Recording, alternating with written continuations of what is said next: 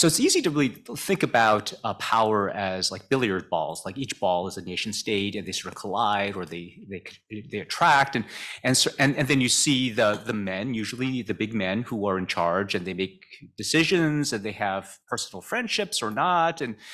so to think about power as located in sort of these spheres, and if you follow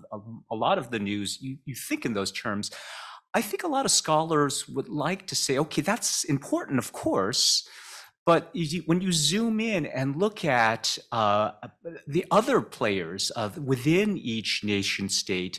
there's a complexity there. If we literally unpack each billiard ball and see that every country is actually made of bundles of relationships, people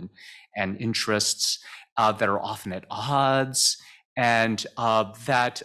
then maybe have a different view of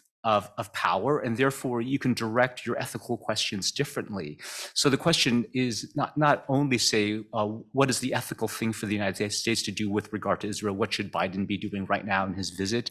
But rather,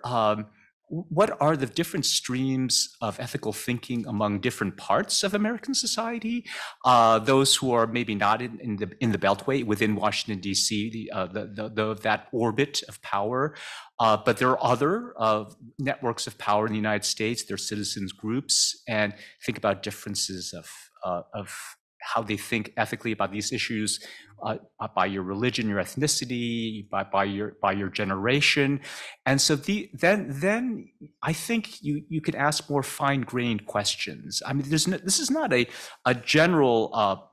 algorithm of how to solve ethical problems, but at least to say is that maybe the first step to do is step away from this sort of seeing each country as being a unitary set of interests, but then unpacking it and then seeing that there are many streams that maybe we should take seriously when we look under the hood.